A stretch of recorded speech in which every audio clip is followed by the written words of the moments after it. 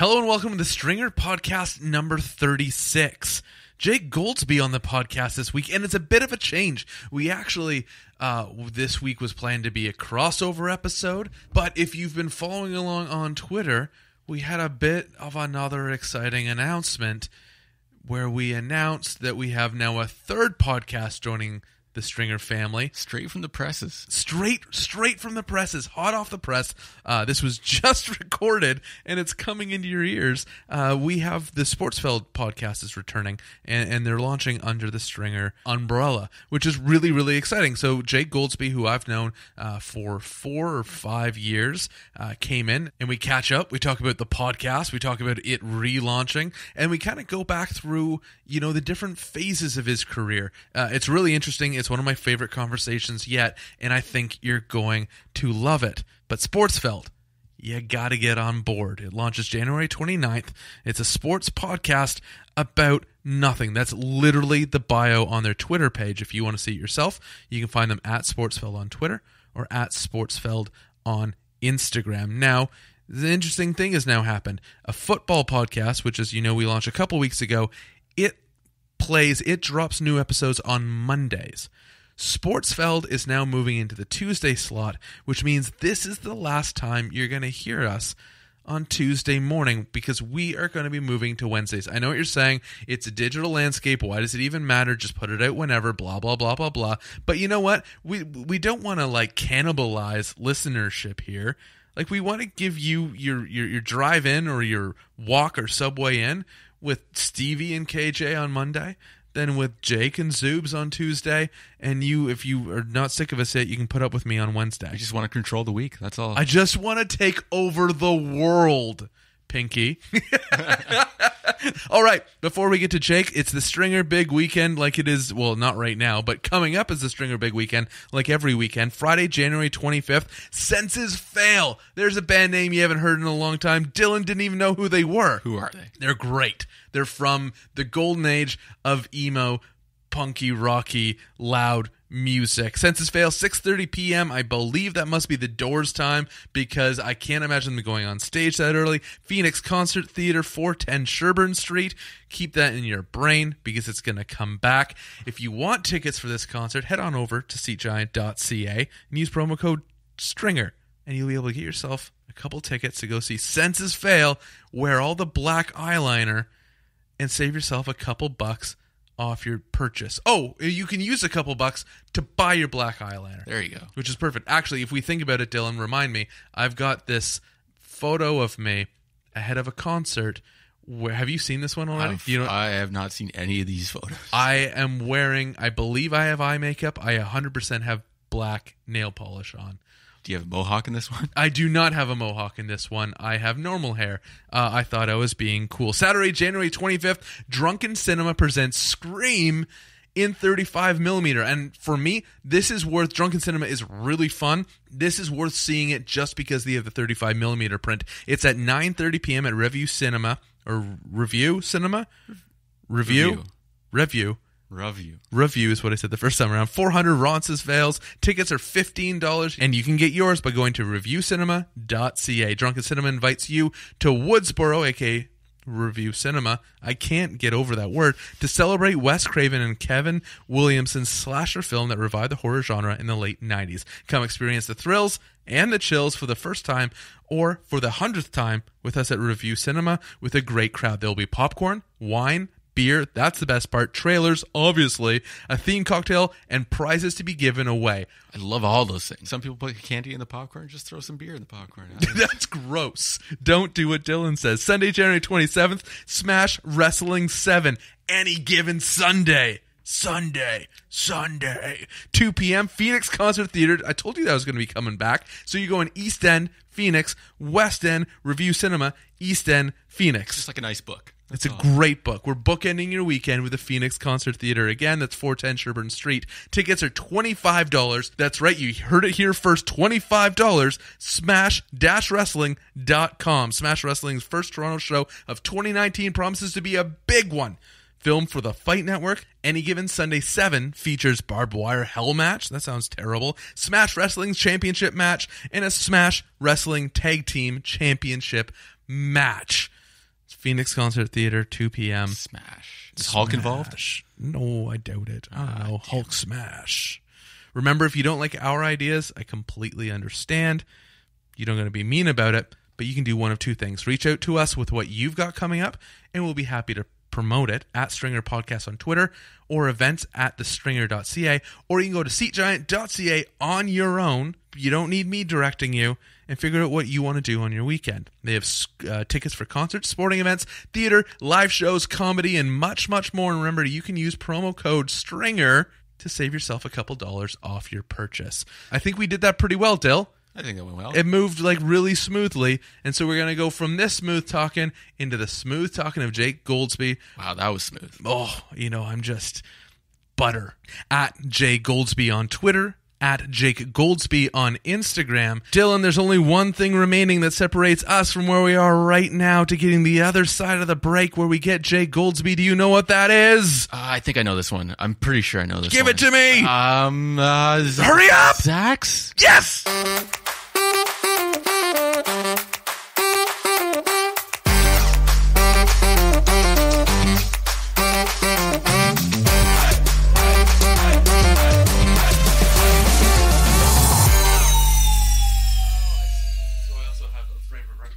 Smart.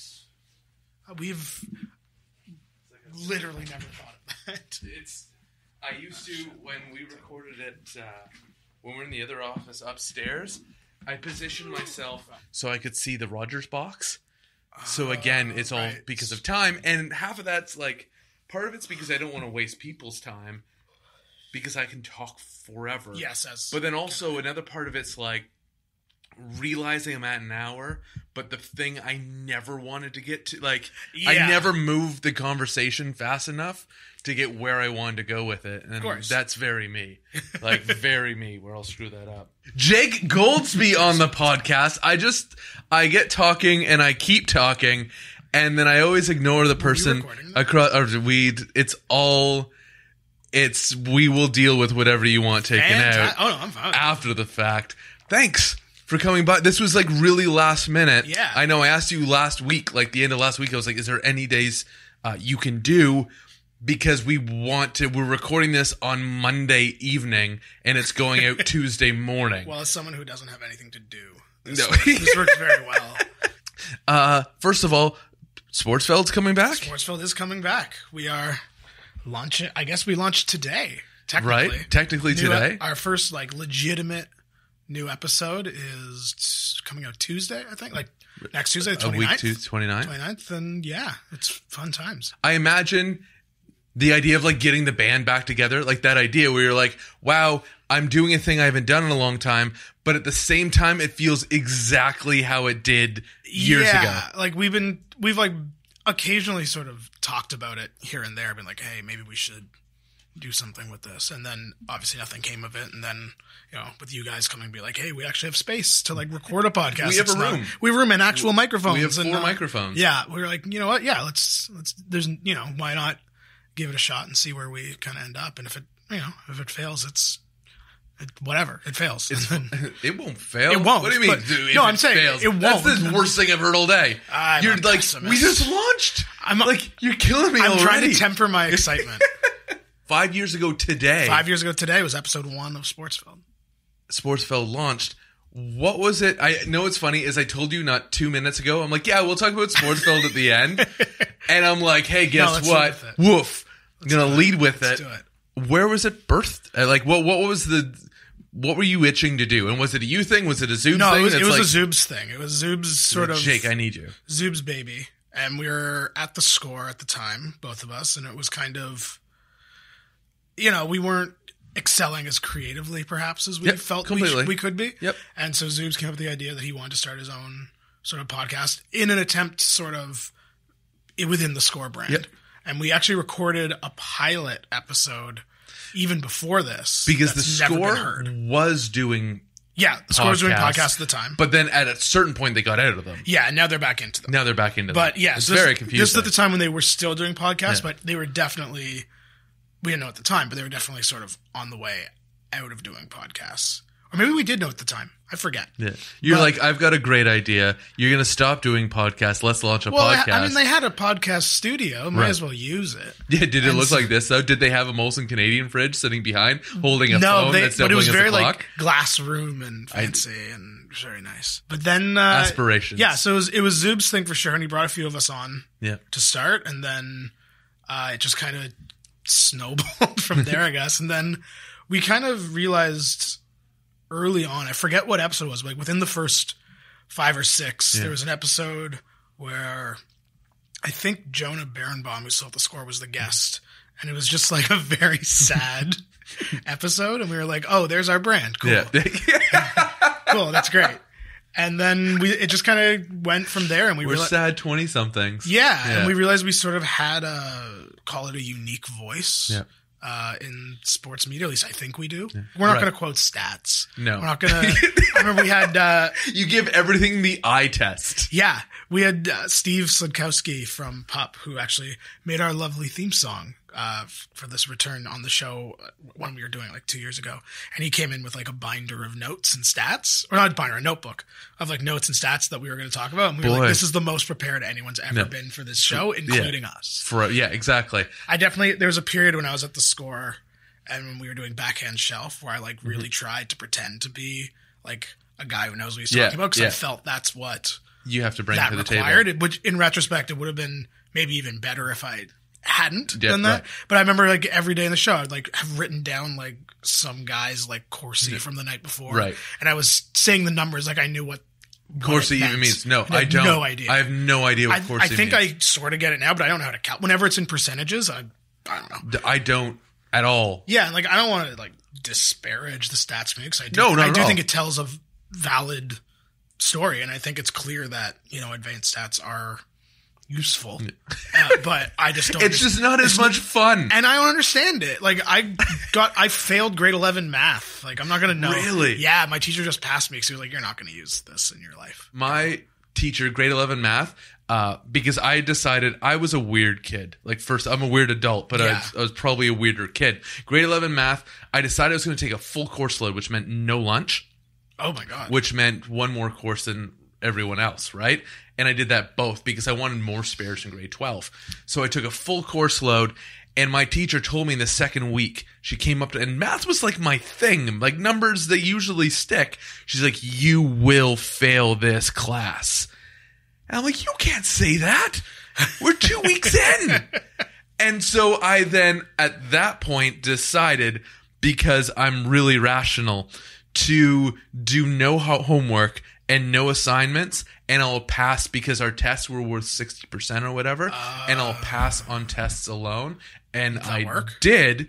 I pass on tests alone.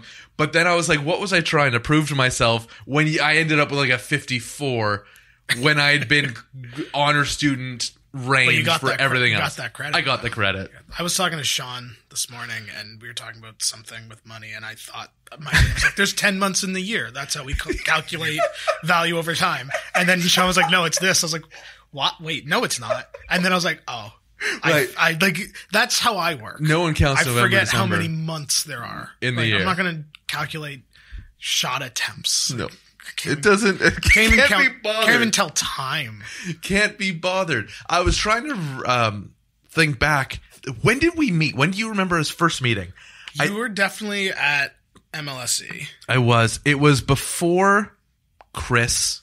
We'll call him Chris. Yeah, we'll call him Chris. I think it would have been through Chris. Yeah, through Chris or Sean, because I knew feel Sean. Like I met you before Sean went to MLS. I could be wrong. No, because Sean came before Chris, right? Sean kind of brought Chris was in Ottawa. You're right. So, I'm saying too much about Chris. Yeah. Well, a lot of people named Chris are in Ottawa. That's true. I've visited. Yeah. Great Chris's in Ottawa. Definitely the same. So I remember Chris threw a New Year's Eve party, and I already knew you that night. And we were, that was when Chris and I were roommates. And I think that was still saying too much. Oh, you were living there. Yeah, I lived there. Oh, but I definitely knew you way before. I knew you way before that. So and I think that was like December 31st, 2014. Yeah, it was that would have been 15. 15. So that means we've known each other at least 4 years. Yeah. So I say this really gently, very gently. I attended at a young age theater school. Okay. And that's, I did that was something I thought, and I say gently is because A, wasn't good, B, didn't go anywhere, and C, I think my parents were like, you're not worth the effort Saturday mornings or whatever. I had to go Saturdays, and I had to be there for like 7 a.m., and it was like 30-minute drive from my parents' place. And I remember, like, you kind of figure something out in yourself. For me, I just wanted people to look at me. I think that was the only thing. Going back, so if we've known each other at least 4 years, I don't think it was until you did the first play in Montreal that I was like, oh, you're an actor. And they're like, yeah, Jake's an actor. You didn't know that? I'm like, no. You're like, you don't know any of the stuff he's done? I'm like, well, sorry. To be fair, I like didn't. It's only recently that I've been like more comfortable sort of talking about it. So like when we met, there's no like, A, I think I was still at the Score. And so I wasn't working as an actor. Yeah. And B, I don't introduce myself. Like, imagine that. Hi, I'm Jake. I'm an actor. I'm an actor. You may have seen me. Please ask me about it. Yeah. I imagine there's at least one part of this continent in which that is very prevalent. Yeah. Where you go around, you're like, oh, hi, my name is Clarence. I'm an actor. Yeah, there's definitely like, you can see him on Twitter sometimes. Like a guy I know will sometimes retweet them because it's funny. Like people just tweet like, "Oh, a tough day at the auditions today." It's like, no, it wasn't. It's not the audition. Yeah, it's the not. One. It's not like for the week. It's not that. There's a comedian, and in his set, he does this bit where acting is this one thing that people can profess to do without ever having done it before in their life professionally. Yeah. Like, no one can say, I'm a banker, but really be serving coffee. But people can profess to be of this profession. They can tell people, I am an actor. And they're like, oh, yeah, what have you been in? And you're like, well, I'm working on my portfolio. Which is part of the reason why I find that, like, certain actors who, like, find acting, like, it's really important. It's like, no, it's not. Come on, guys. How did you get in? Everybody chill out. How old were you when you first got into it? I was 5. Yeah, I don't really know the whole story. It was, as far as I know, I talked a lot as a child, which I know is shocking. And people told my parents that it just might be something I'd enjoy. And it was always very, like, open. It was always like, it wasn't a stage parent kind of situation. Like, you have to do it. It was like, if you want to do this, do it. If it's fun, it's fun. And then it turned out I really enjoyed it. Huh. And it turned out that I was pretty successful as a younger person. Were you on stage? Was it theater first for you? I can't remember. There was a play very early, but I don't remember if that was first or if I think commercials were first, and then I can't remember if it was like film or theater next. But it was all kind of in the same like year when I started. I was in the Sears fashion show. Okay. You might recognize me. I was cataloged. That's why I've been trying to place it for 4 or 5 years now. Yeah, it's crazy, right? I look basically the same, just with more facial hair. Same, actually. I can't imagine having this part of your life that played on probably your next, I'm going to say the next 10 years, right? Your early start played at least into your, next 10, if not 15 years. Absolutely. Of just what your career, do you call it a career when you're a kid? I guess so, your career. Yeah. I mean, I would. But then not remember how it started. Like, I remember how I got into sports. Yeah. I remember, but you're just I have very vague memories of, like, my first audition. But I couldn't tell you what it was for. Oh, the audition. It's a hard day of auditions today. Hard day. Jake tweets it at 5 years old. If I ever become a person who's tweeting, like, oh, it's so tough being an actor, just shoot me in the head. You're surrounded by a bunch of people I'm sure will line up before me. Please never let me be that person. From there, so you're 5 at that point. Yeah. Right? How much longer between, like, how much of that before life starts to get disrupted? I say that nicely. I mean, but it's like, does it start? I would say I had a weird, maybe it's a Canadian thing. Maybe it's just because it was 25 years ago. But, like, I never really found it all that disruptive. And I don't know if I've wondered this as well, because like, when I think about it, it's like, it should have disrupted things. Maybe it's because, like, I don't know, I started so young that it's like a default to me. But, like, I obviously went to school. Like, I went to a normal school. I went to private school, actually. Normal school in, like, the sense it wasn't like an arts school. Right, completely. But or you weren't privately tutored. Yeah. I mean, you are on set because it's the law. Like, if you miss a day, if you're under I forget if it's 16 or 18, but if you're under one of those ages and you are working on a day you should be in school, you have to do 2 hours of like schoolwork on set. And then do they do that, I'm guessing, all at the same time? Is it like a classroom setting? No, or is it one-on-one? but it's also no, it's a classroom. Right. It's not, you're not being taught anything. Like you get your homework from school, and you're interesting. And there's a tutor there to like supervise and answer questions and stuff. It's kind of like detention. Kind of. It says like you have books and you sit quietly at your table and do your work. It's not unlike detention, but it's except it's broken up because it's whenever you can fit into the day, because when you're younger, you also have less hours you can work. Like, because there's no overtime for young kids. No, they just have to go home. Yeah. Like they have you for like 8 hours. Yeah. And then that's it. And that includes 2 hours of tutoring. Schoolwork. So it's just whenever you can kind of, but you have to get that 2 hours. Budgeting's a bitch. I'm trying to figure that out ahead of time. I remember it was like the day you turn whatever, when you turn 12, there's some, I think you can start one thing kicks in. You can do like 2 more hours of work or something. So when that happens, it's like, we got you for 10 now, kid. But like they wait on it. They're like, oh great, you can, like, it's better for the production companies. And like, I understand that it doesn't sound great. It's like, work more for the child, but I get it from like a production perspective. So I'm guessing we're talking about the exact same production here, but not saying the name. No, this is everything. This is everything. So commercials, everything. I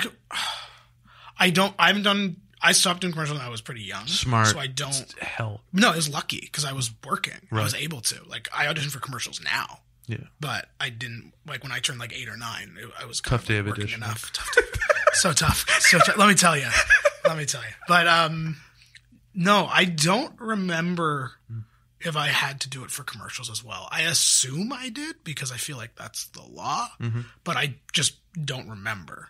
And I don't think and for certain things, like for for animation, because it's kind of quick, it was more I would just leave school for a couple hours and then come back. You've done a lot of voice work, haven't you? Like you did an Anne of Green Gables. I think so. Is that like ages ago? That was voice work. Yeah, I did it 100 years when ago. Nelvana which was a production company that still exists, but they were really big in the 90s. They did like all the kids stuff, like Care Bears and Arthur and all that stuff. I think maybe I'm wrong. If I'm wrong, sorry. We can just like they did Robin Hood, the Walt Disney classic. They did a bunch of Snow White and the Seven Dwarfs. Literally, if you had a kid that watched anything, Ariel, Little Mermaid, that's actually not. That was the one they did. Honestly, like obviously not Disney, but like if you were in Canada in the early mid 90s and there was a cartoon on, Nelvana probably produced it. That's incredible. And so it was one of those. I don't know if it was one of those things where it's like you get in for once and they just keep bringing you back, or if it was just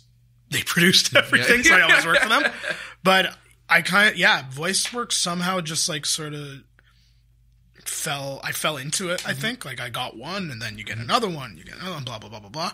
And I love voice work. It's the best. Everyone I know that does voice work loves it because they're like, the hours are very manageable.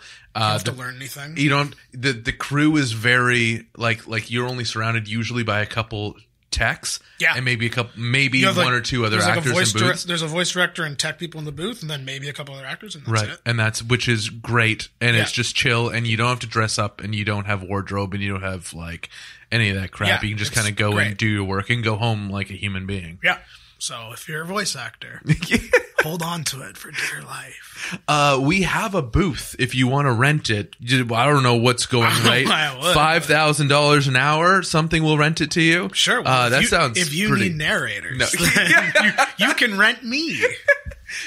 Jake, call 555-1212. Is that what you produce? No. Yeah. 1-900 number. Is that what this company is? What have we signed on to? So we need Southern Belle.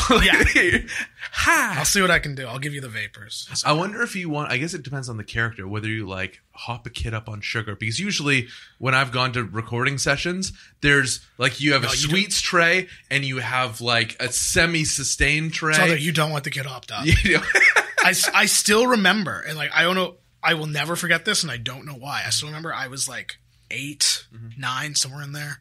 And I don't know if I was hopped up on sugar or what, but like when you have your script in front of you when you're recording, and you're kind of supposed to just like move the pages over, and I was just like dumping them on the floor when I was done, and then I just like left, And it's like it's so shitty. And then put on your like $2,000 sunglasses. And then I remember being in like the sort of green room area, and like the sound check guy being like, "Can you come pick up your fucking pages?" And I was like, "Not be a little shit." Yeah, and I was like, "Oh, that's a very fair and good point." And I did, and I've never done it again. But it's a thing that's always just stuck with me in my brain. So like, you don't want kids who are like flying all over. You want them to be able to focus. And do the thing, and because it's, you record sound, like you want to get it. Yeah, you want to get done and get out. A list of 12 people to do on the day. You want to get it as quickly as possible. Can I ask about Degrassi? Yeah, you can ask about Degrassi. So, in all fairness, I have not seen an episode. That's why we're friends. That's what Sean told me. Sean said he probably only liked you because you didn't know that I didn't know that you'd been in anything. It didn't mean anything. That's not entirely true, but there's definitely. I hope I had a couple. There is definitely a period in my life where that was true. Let's just go back to the situation. Like we can talk about that later. Okay, we can unpack all that friggin' baggage later. Let's just do therapy. But how are you? How old are you at the time when you're auditioning and you're getting it? I auditioned for Degrassi. I think I got cast when I was 12. I think I auditioned first when I was 11. Wow. Or I was like just 12. Because we shot the pilot in, I want to say like April of 2001. So I can't remember how long the audition brought, but I was 11 or 12. And where did it shoot out of? There's a studio that still exists down on, I don't remember the name of the street, but it's like east, like way. So further east than here. Oh yeah, way really? East, like somewhere like Scarborough-ish, I think. Huh, wild. And yeah, it's studio still there. Your parents are picking you up and bringing you there, and or I guess not picking you up. You're going from school. At first, yeah, parents brought me at first because I was 12, so you have there again in these labor laws. There is an age where, and I forget what age it is, but there is an age where like a parent has to be present. Right. Because you're a child, a minor, and then eventually you can eventually it got to the point where like they had like a cab chit system, until like when I was older, it was just kind of like take a cab to, it's one of those things like I'm saying it like it's a normal thing, and it is weird. Completely 100%. It's so weird. I only saw that kind of treatment once a year at the company Christmas party when they don't want us to drive, and then I guess you're always on a condensed shooting schedule, so you shoot over 4 months. At first. It was like April to October-ish, I want to say. Oh, 6 months. Yeah, wow. I think it was 6 months. But like with quite a few breaks. Right. Because, again... Because you're not going to do like 5-6 days a week with a bunch of young kids. We didn't shoot weekends. And amazing. We usually shot through the summer. Mm-hmm. But they do have like breaks because it is, through the summer. I don't know what their shooting schedules became. Mm-hmm. But when I was there, that was kind of the... And then, like, obviously, when there was more episodes in a season, it was shooting schedule was a little longer. When it was less, it was a little less. So. When I was 11, and it's funny that I remember this so distinctly, but my dad grew up in Montreal. And so he had moved when he was like 17 to right around the Newmarket area, which is where I grew up, a little north of that, actually. But essentially, this comes down to sports and how he was a Habs fan. And before I'm 11, so up until 10, like, you just do whatever your parents do. You don't know any different. But you have that. I'm at that point in my life that I distinctly remember all my friends at school were Leafs fans. And I'm a Habs fan. And so I'm like, okay, Dad, cool, peace. I think I want to start fitting in, right? Like, and that's just normal human behavior as we all grow up. It didn't work, I don't think. It's not like I left elementary school with oodles and oodles of friends. So my whole like ploy to get, understand sports in the Toronto marketplace didn't work. But when I think of it, and you just think of like groups, and you think of, people pairing off, and then I would imagine it exists in a work environment too. Yes, there's definitely some weird, really fucked up dichotomies there. That I've only started to unpack through like literal therapy. Like it's stuff you don't notice because you're just in it and whatever. And then you're just dealing with it because that's what kids do best. Exactly. Yeah. Is they just deal with whatever's in front of them. And it was fun too. Yeah. Like it was like going to TV camp because it was in the summer. We got lucky as a cast. Like we all got along. Yeah. And it was fun. Yeah. So it wasn't all of these like very legitimate sort of friendships ethical questions about how kids sort of process this just weren't in the frame of reference. It's not till later when you're like, oh, Yeah, that's not great. that's why I started doing that at that age. Yeah, no, but completely. kind of, yeah. But also, it's like, it's Canada, so it's a little less intense Completely. than it is in the States. Yep. But yeah, in terms of like friendships, there were obviously people who were like, some people are better friends with other people, and blah blah blah. But it was all pretty all pretty friendly, which was great. And like, we were really good friends with the crew as well. Like we all became close, which is also weird because we were 12 and hanging out with like 30-year-olds all the time. I've heard that on more than one occasion. First of all, a crew, especially when it's a long-running television show, they become a family in and of themselves because they're all usually from the same company or brought through the same production. They get brought back because people just want to be around the same people, especially when you're dealing with a young cast. Yeah, absolutely. Because you want to create as stable of an environment for them as possible. As we talked about earlier, you don't want to get them hopped up on sugar and be like, okay, now act. And from like a crew perspective, as like a 30-year-old person now, also like I'm from there, like it's steady work. Yeah, you get a show every year. It's great. So there's also that kind of like I became very good friends with the crew. Yeah, and still am. I was going to say, have you kept in touch with some of the crew? Yeah, like here and there. Yeah. We're not as close as we once were, obviously, but there's definitely people I still know and still am in contact with, especially with like the advent of social media and stuff. But it allows us all to be friends all the time. It does, but it's like there is something kind of weird about being like, especially when we got a little older and like it was like being like 16 and hanging out with 35-year-olds. Yeah, and that being like, and like that was even the case even with me before Degrassi. Like when I was 7, I was in Beauty and the Beast, the stage musical. Mirvish? Yeah, at Princess of Wales.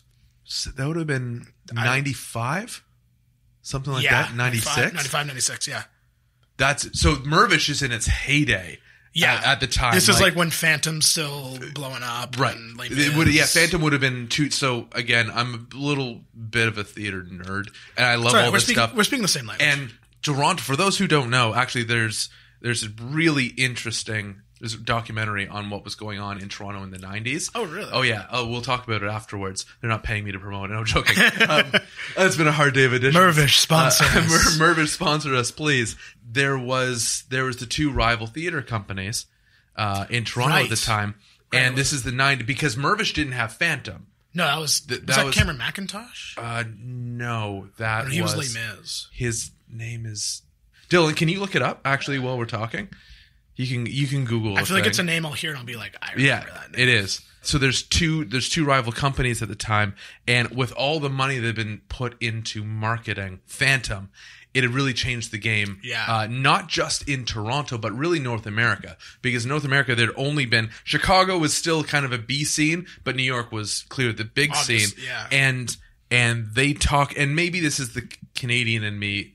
whatever, getting too ahead of himself. But there was a time when London's West End and Broadway and Toronto were all mentioned in the same sentence, and you were in that I feel time. I remember, like, because we had, at the time, it was when shows in Toronto ran for a long time. Years. Like, Beauty and the Beast ran, I was in it for 11 months, and it ran well before and well after that.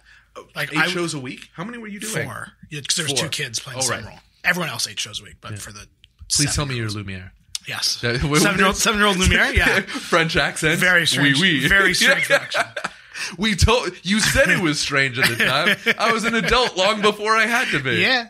But to the point of hanging out with adults, like, it's no longer there. I think it's now a condo.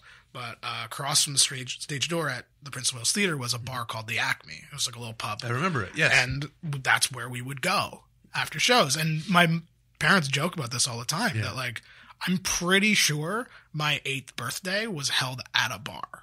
Because it was just like... where we go. And that's where I was. And we had a show that day. Yep. And that, like, I have... One of my very earliest sports watching memories is the 1996 World Cup of Hockey. And watching, I think Theo Fleury scored against the Swedes, I think. But I watched it in a bar. Yeah.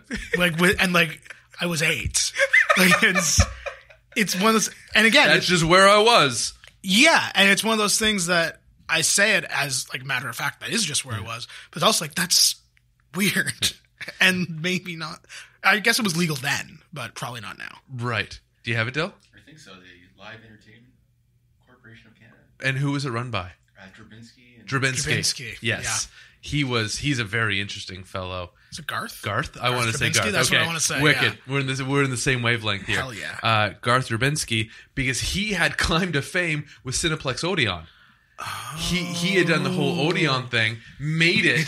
Dylan's just fact-checking this as we go. super empire. Then he got, depending on who you talk to, but basically he flew too close to the sun and then lost tons, and then was forced out by the board.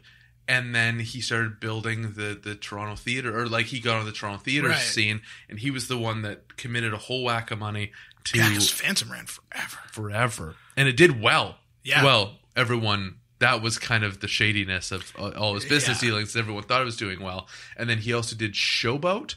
I think that was his. Yeah. Miss Saigon was him Saigon as well. Yeah. He's the one to open up the North York Center. Toronto Center for the Arts, yeah. Toronto Center for the Arts, which is the one that you were performing at I came and saw your play. That's right, yeah.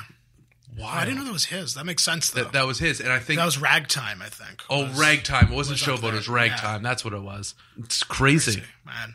Who would have thought this podcast just be talking mid-90s Toronto theater scene? You're in for a treat. You want to go deep on Ragtime? Let's go. Dylan, you're going to have a lot of fun doing the show notes for this one. He's like, I don't know. Just put whatever. There's like 15-minute gaps, and he's like, whatever. They just talked about garbage. Nothing.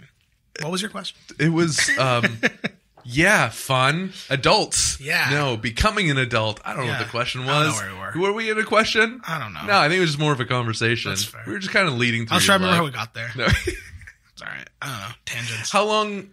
How long did Degrassi run? I was on it for 7 years, plus a day. Plus a day? I did 1 day in the season after I left. Oh, gotcha.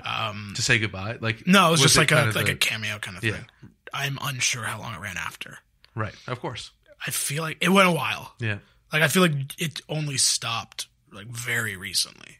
Holy smokes! Because I know they went to Netflix and a few seasons on Netflix recently. Did a lot of that cast that you were with? Did they all move on? Much over the course of that. Pretty much, but like there was definitely a transition period. There's only so many years kids can stay in school. Yeah, like they definitely followed a couple to like university, right? But it was definitely like to transition. It's like Saved by the Bell. Yeah, kind of university years. I don't know how long how deep into it our generation went, but.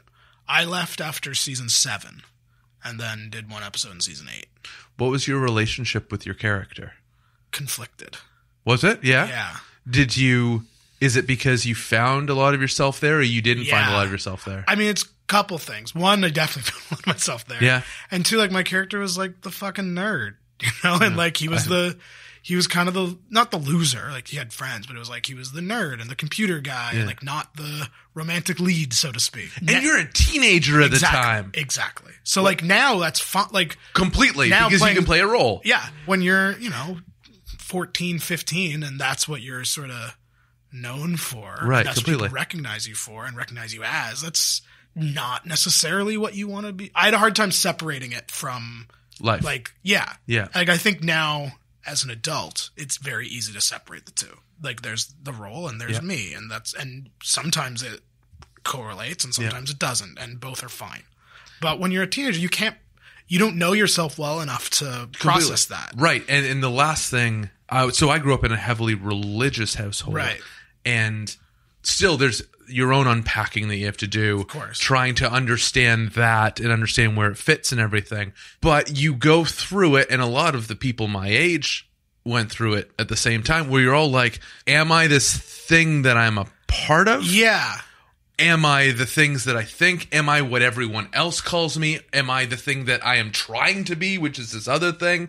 Like, it's this weird and you have Venn diagram. And because you're so young, you have no frame of reference for Completely. it. So you don't know, like, these thoughts you're having, you don't know exactly how to, like, I remember I became a very, like, negative, pessimistic teen. Really? And not, like, in a lot of it I would say is for show. Is that where your humor comes from? I think so. Yeah.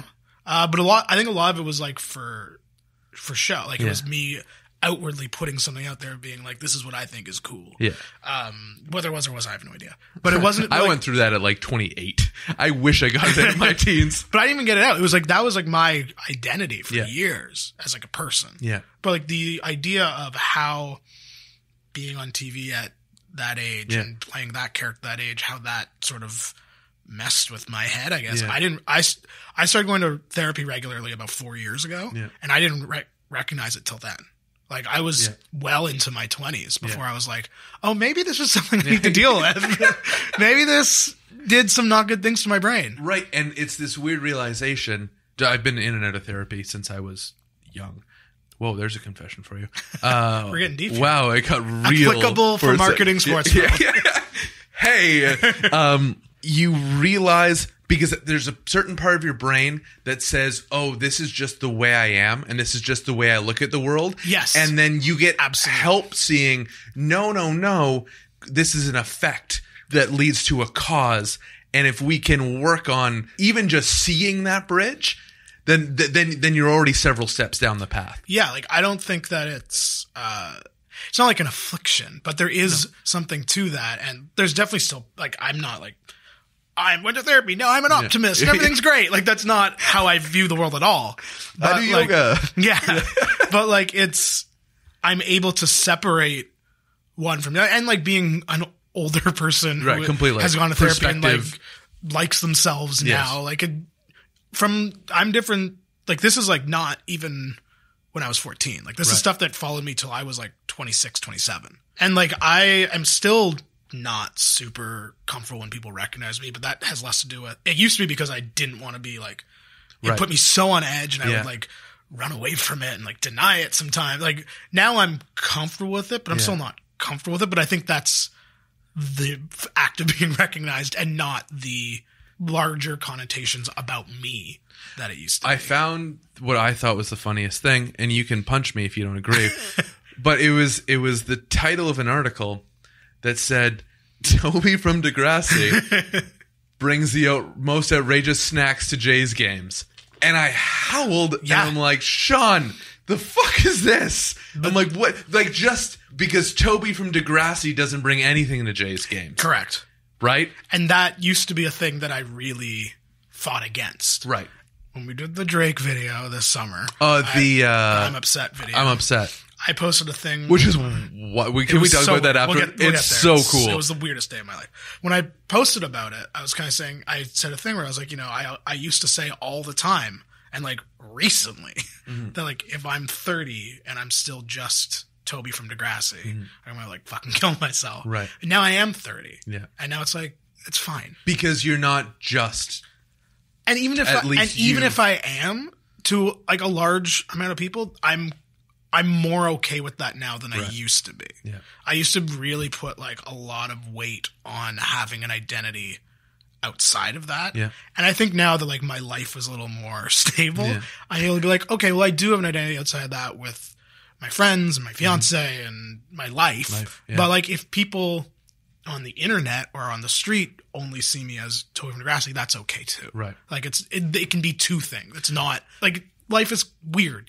Two things can be true at the same time. If at 15 you were hanging out with adults and forced to be far more mature than most 15-year-olds are, I will say at 30 you are at least 15 years ahead of me right now, because that is such, first of all, a healthy way to look at it, and even just approach it. Because we all have our days where we're like, you know what? Most days I can handle this. Today, Oh, yeah. I'm not going to take it. But if we can approach it, if you can approach it that way, dude, I should study at your feet. But like, I'm saying that also from, like you're saying, like today I mostly like talked about Sportsfeld on the internet and like watched Game of Thrones with my fiance and came here. Yeah. So that was like a nice day. But that perspective doesn't exist every day. Right. Like you're saying, there are some days where you just don't have it, and that's fine. Yeah. But the trick is making sure you have it more than not, I think. And again, like you're saying 15 years ahead, I don't agree with that, because this is a thought I've had for like a year.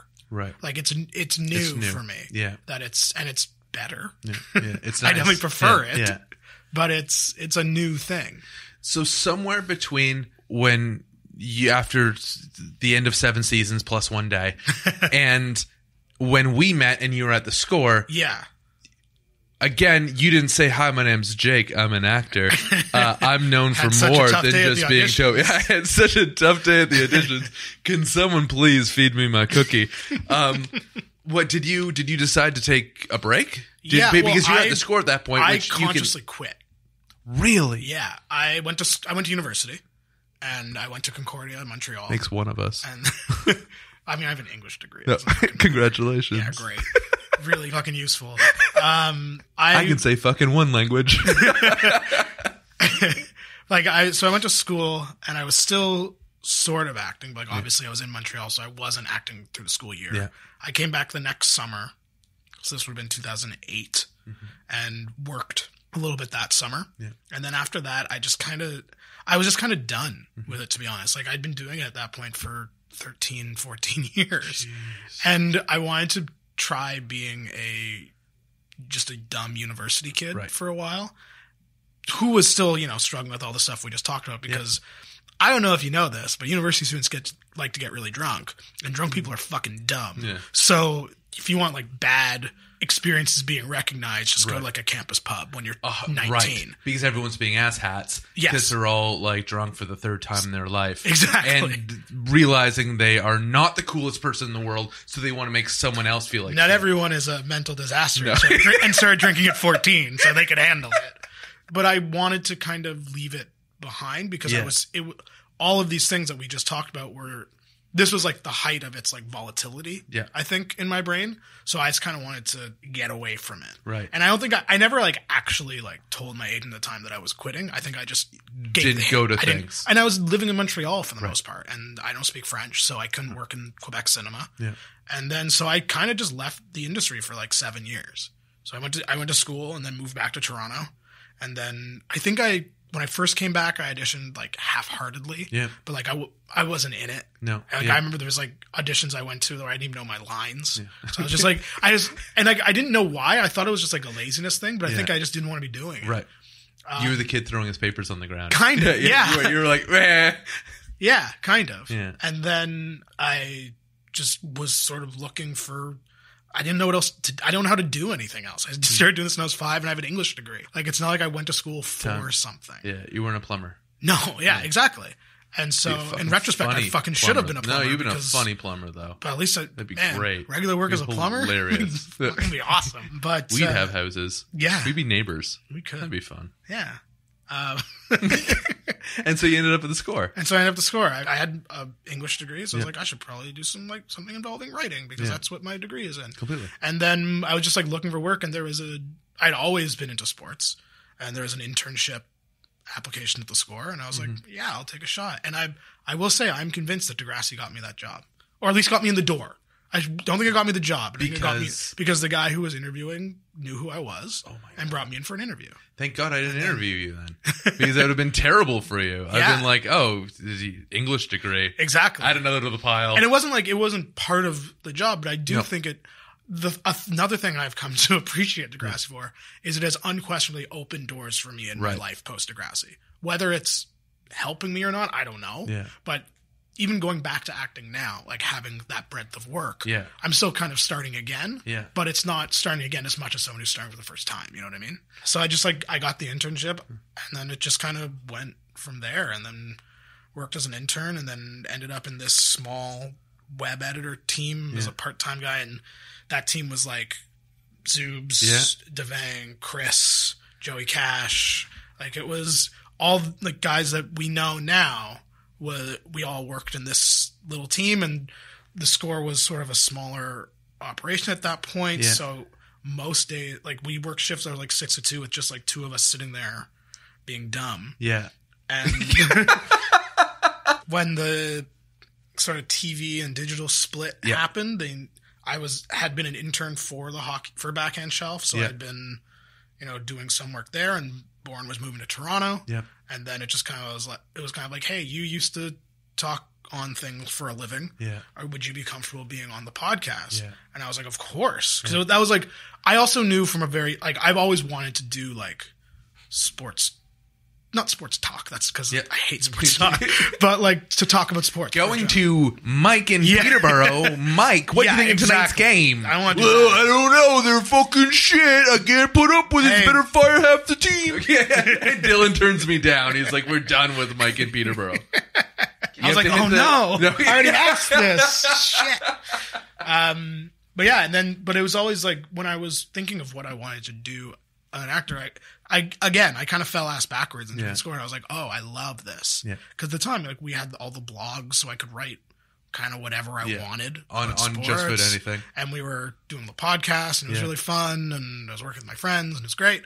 And then the score's sort of editorial mandate changed. As you know, they got rid of the podcast, got rid of the blogs, and I just kind of... We want 20-word articles. Yeah, it went... 1,700 of them.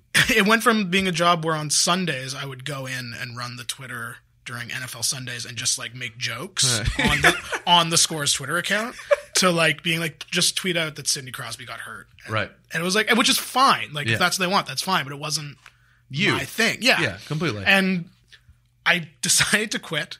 Probably should have waited till they fired me in retrospect.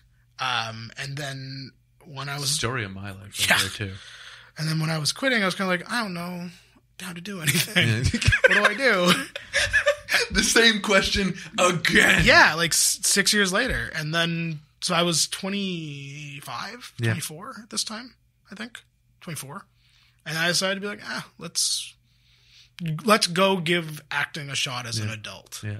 And then here we are. We're doing a podcast. Yeah, exactly. Back talking about sports for a living because it's hard. So first of all, some people might not recognize the names, like what you brought up, Devang, yourself, Zoobs, Sean, Chris. Yes, Sean, of course. All these people that were at the Score. But me having been where I, like, especially on the digital side of sports in the city for, like, since 2009, these, for me, are some of the biggest and most talented names that I've watched. Nice. 100%. And I couldn't believe that you all came from the same place. Yeah, the hiring, Jamie Yuyama hired all of us, and his hiring instincts were spot on. You can see it just in the friendships that developed afterwards. Yeah. That clearly it was the right group of people to execute what the mandate, as you said, was at the time. So when you see these names, or when you say these names to me, and I knew some ahead of time, others I met through the hirings at Maple Leaf Sports Entertainment, which saw a small influx of Score people move there. Sure did. And then I realized the talent level that we were getting and how they elevated our game, where I was at MLSE. I'm just like, whoa, y'all were at the Score? I think it's because they just kind of let us do what we wanted, to be honest. Like we grew our voices, so to speak, so organically that I think that's what it was. Like even I look at what Sportsfeld is now compared to what it was 5 years ago, and it's better now because we've been like, our voices have grown. It's not what it was, but the Score allowed us to. It's like anything. You practice enough and things get better. Mm-hmm. But the Score allowed us to sort of, like, when the 2012 Summer Olympics happened, they put me, Chris, and Devang in charge of the blog for that, which is an insane thing to do. Tell me about whatever, javelin. I wrote like 800 words on speed walking because I was just like, because we were awake at like 8 in the morning in the office watching it, and I was like, well, it's what's on. Yeah. And 2012, that was London? Yeah. Yeah. When you are a sports writer, doesn't know anything about sports except like Toronto teams, which is what I was, 100%. You're watching speedwalking. It's like, all right, I'll write a funny, stupid thing about speedwalking, and then which is like, really your perception of it. Yeah, and that's what it becomes. This is what this is to me through my eyes, which really is at the heart of Sportsfeld. And I think that's what the Score did so well back then. Was it was very much from our the genuine perspective, completely. And that is very much what I love about Sportsfeld, which is kind of continuing that. Obviously, not writing it down, but it's like continuing that idea, and that's. Like we were saying, we're not giving you analysis. We're going to be like, this is fucking stupid. Like, let's talk about mustard. I love mustard, by the way. Oh man, then you're gonna love this show. I found in my fridge, and it was still good, like a nice hearty grain mustard that I thought I was out of, and I found it just last night when I was putting groceries away. I don't know. I'll tweet you a picture later and let you know what it is. But I was so happy. I was like, there's still half a jar left. I mean, I bring up the mustard episode of Sportsfeld a lot because I think it's really because it was 2 hours of us talking about mustard, but it made me this morning when I was going through iTunes, like I didn't know that Zoobs had literally called that the mustard episode, and it's 2 hours long. It's unbelievable. I bring it up a lot because I think it's the perfect distillation of what Sportsfeld is. It's talking about sports for like 20 minutes, and then being like, let's talk about mustard. Yeah, like, let's just okay, we got it. We said the things, but what about this thing over here? Yeah. And how it applies, because again, the weird thing is, if you're not forced, and we brought up analysis, but I think the other side of that is being really hot takey, if that's a way. Yeah. Like where you're like, I gotta be, I know this about the thing, and I know that, and they gotta fire the head. Yeah, right? that's and not I can't do that either, because I don't feel qualified to be like, they have to run the nickel defense. I don't know anything about Zoobs that. and I had like a 20-minute conversation on Sportsfeld because we don't know how line changes in hockey work. We're just like, how do they know? It's a full part of an actual episode. Line changes are the thing we don't get because, like, how do they know? Yeah, how do they know? We don't play hockey. Is there like a light that goes off? And exactly. You see the and red it's light. perfect every time. No, it's like, it's crazy. Yeah, until the times that not, you get too many men in the Yes, ice. exactly. Yeah. But then, like, what went wrong? Yeah, what went wrong? And then when is it too many men and when isn't it too many men? Because sometimes if you touch the puck I can count 6 guys. Yeah. And I'm like, ugh. But like, come on. But that's what I mean. Like, we're not qualified to give takes about who should and shouldn't do what. But I think that's kind of, you were saying, like, we're not hot takey. Yeah. I would say we're reactionary, but in a different way. A reactionary that's not like, it's like reactionary in a way of like our genuine emotions going through, like, hopefully this podcast is still going in April and May. And when the Leafs and Raptors are in the playoffs, there's only a couple months. There's going to be, I hope so. Yeah. There's going to be some emotional takes on completely. the show. It's funny. I'm glad that I'm describing to you what it is, and then you're refining what I'm saying, because I was the one that had to refine the press release that went out today. That's right. I was like, here, did I sit also, down? The fact that Sportsfeld has a press release is fucking ridiculous. It's amazing. Like that, and that was also part of us being like, yeah, let's bring it back. 100%. We can exist in a world where Sportsfeld gets press releases. Completely. It's amazing. Yeah, the fact that we live in a world that has press releases. We barely had a microphone last time. We recorded on sitting around one microphone. The audio was a little rough. Pretty bad. But you had this great following of Toronto sports fans and some more outside of that is really endearing. Yeah. It is, because the relationship between yourself and Zoobs, I think, throughout the episodes becomes really evident, just in the way you're able to feed off each other and banter back and forth. And I think that's what you're talking about as well. Like, if your thing is relatively genuine, I think people will listen to it. Doesn't really matter what it is. No, it's but true. Like, if it's like people are interested in things people are interested in, if that makes sense. Yeah, exactly. And if you're like talking about it from a perspective that people are like, oh yeah, I also share that perspective, then it's like, yeah, okay, I'll listen to your show. So I don't know. Benchmark or like low bar. If it's around in March. Yeah. But you're like, like a month if it's around in March, we can make 6 episodes. Yeah. We're doing all right. I want you to do one more thing, if you don't mind. If we look at the top 5, it's the top 5 sports in North America. So you have MLB, NHL, NBA, NFL, and MLS. Yeah. It's number 5. How are you ranking your sports? Which I think might be like just your personal like my preference. personal enjoyment? It might weigh into the flavor of the podcast. It's definitely changed a lot over the last few years, to be honest. I mean, baseball's always number 1 for me. Always number 1. Always will be. What's one of your favorite baseball memories? I mean, obviously the bat flip was the best. Unbelievable.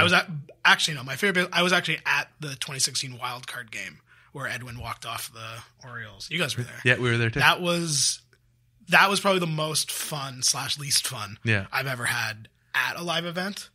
We were waiting 20 plus years for playoff baseball, and then to be like, I saw it when I was 5, but to be an adult and like experience it and the one game, it was just, that game was the worst, but it was awesome. Wild. It's very weird to me that like the crowded Jays games, people are like, oh, it's so crowded. It's like, did not, like in 2015, the bat flip year, you could, before like July, you could go sit wherever you want.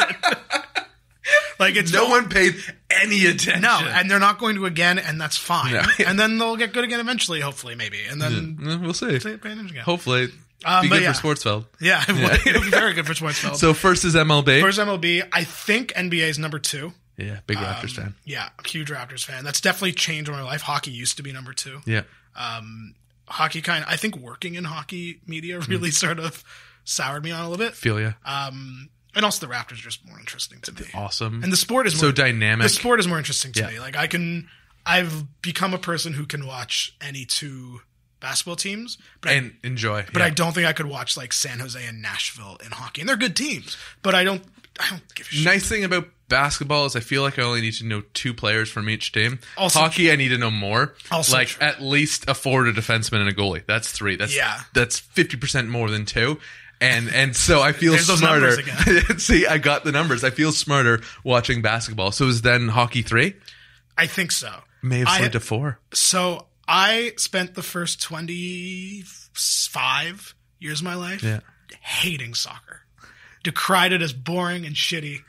I never watched soccer. Yeah. It was just the thing to do. Yeah. Now I fucking love soccer. Me too. It's all Sean's fault. I'd love it. But It makes 2 of us. I'm going to say it was summer 2015 when I was living with Chris. Yeah. And we were hanging out with The Sean. man who shall not be named. Should not be named, but he knows everything about soccer. Yeah. So Sean, and it was just kind of like a crash course of a summer of like going to games, watching games. So this is what I'll say for your ranking question. I was thinking about it as we were talking. Okay. I definitely care more about the Leafs than I do about any soccer team. Okay. But I think I enjoy the sport of soccer more than the sport of hockey. I would 100% concur with that. Yeah, and I think I would rather watch good soccer over a random, not the Leafs, Leafs out. Yep. But like I would rather watch, Man City and Liverpool than the Predators and the Kings. You know what I mean? No one wants to watch the Kings this year. No, They're but- absolute garbage. But like I think that's my answer. And Spurs, your team? I'm Spurs, Right. and TFC, of course. That Spurs makes sense. Yeah. If you reference Sean and Chris. Yep. And I love Trinity right there. teams that never win anything. No. I'm a Toronto sports fan, and then Perennially 4th or 5th. Yeah. That's what the Spurs are I great support for. the Leafs, the Raptors, the Jays, Spurs. I cheer for England And no international trophies. soccer. Just No, keep them away. The only trophy was TFC, and then they were dog shit the next year. So it was like this makes sense. This checks out for me. And NFL didn't even. We're not even going to mention NFL. That's how far down. I used to love. That's how far down it is. I used to love football. Like in university, high school, I was every Sunday, like all about football, and now I just don't give a shit. Yeah, like I know. it's hard. Like the NFL is so awful as like an organization. It's really you can't hard. cheer for them. You're like Roger Goodell. It's really, You're making it and, like, really hard for me to like you. I was actually thinking about this yesterday. I was watching the Patriots Chiefs game. Yeah. Like obviously, I hate the Patriots as any normal human being should. Oh, well, and this is gonna be a they problem. showed the owner's box of the Chiefs, and it's like Stan Kroenke Right. and all these other like shitty billionaires. And I was like, well, this isn't better. Oh, that's the Rams guy. But like whatever. Like Yes. every time they show The the owner's owner's box. box of an NFL team, it's like I can't cheer Which for you either. is weird. It's the only sport in which broadcast will go to the owner's box It's very like weird. 3, 4, 5 times a game because we care what they think. Yeah, well, But we it's just like- don't. it's like, oh, you're a terrible person too. Yeah. It's like it's easy for me to be like, oh, fuck Robert Kraft Yeah. and Tom Brady, like fine. Yeah. Then it's like, oh, Stan Kroenke, oh, you suck. You too. suck as well. It's like, and it's just such an awful. It's equal everything opportunity of about- badness. Everything about the NFL in the last few years has just been like players' health, politics. Like it's just so fucking terrible that I was kind of like, I can't do this anymore. And also, the sport lost its interest. Like I still watch Right. the Super Bowl. I'm not like boycotting League, though I probably should. But like, I'll still watch Super Bowl. I still watched the games yesterday. Yeah. Like when I still play fantasy football. That's what I care about. I care about my fantasy team. I'm that asshole. You care about your fantasy team or you care about beating your friends? Yeah. Thank you. Yeah. That's what fantasy always boils down to. I care about winning the money in our pool. I That's what honestly care about. don't care about players on 29 different MLB No. teams.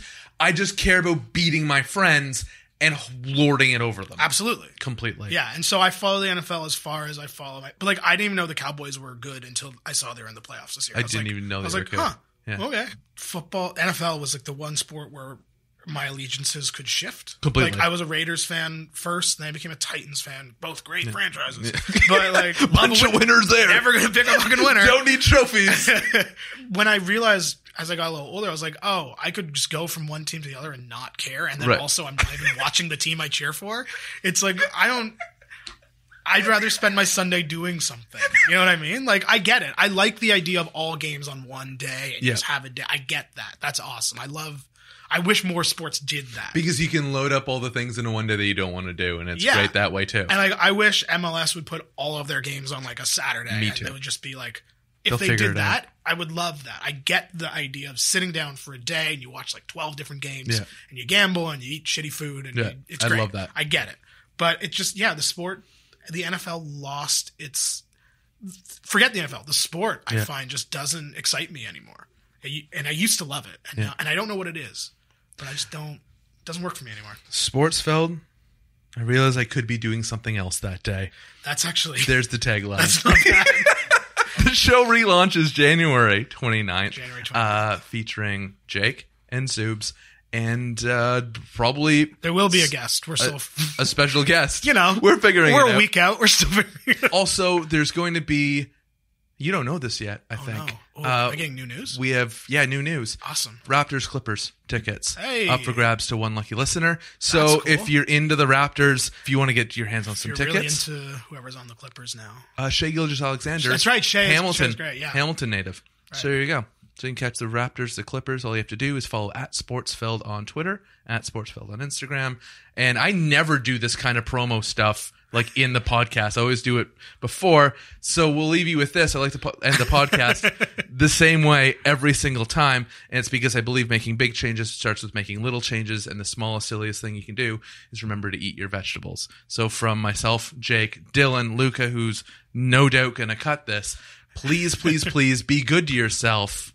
And eat your vegetables? Is that what we're doing? What are we doing? That's exactly what we're doing. Was that the end of that? And eat your vegetables.